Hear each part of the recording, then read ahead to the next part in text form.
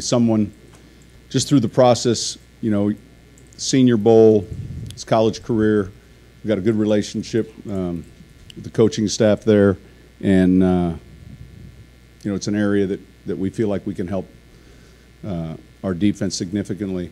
He's a guy that we would check off as a pressure player. He gives us pass rush ability from the inside, and you see that quite a bit on tape.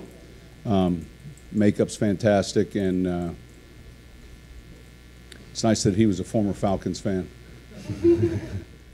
His tape is real good.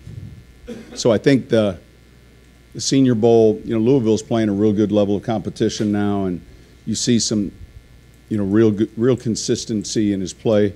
The Senior Bowl just gave you a chance to see him relative to other tackles and other players. He's got a real good motor. He's smart, and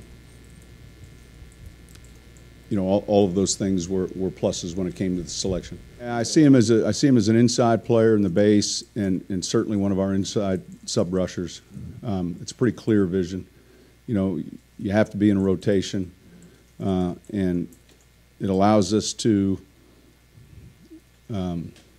address the need of a pressure player. It doesn't have to be just an outside guy, but I see him playing, in that spot. Fairley, Jenkins, Tyler, those are all, noses or three techniques. I see him playing more as the three with Nick, and I think, and the sub rush will sort itself out.